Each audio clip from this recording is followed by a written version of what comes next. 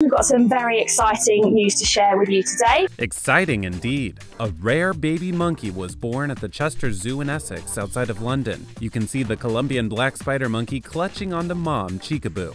So baby's still only a few weeks old at the moment, so we don't yet know whether we've got a little baby girl or a baby boy. So we'll be looking out in the next few weeks to see if we've got a girl or a boy. According to SWNS, more than 80% of the black spider monkey's population has been lost in the last 50 years from hunting, pet trade, and deforestation.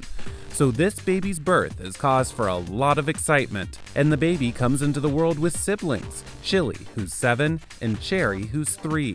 They're both quite inquisitive about their new baby sibling as well. The Colombian black spider monkey is considered vulnerable to extinction, so this cute little baby is a welcome treat to the zoo, and to mom Cheekaboo and dad Julius too.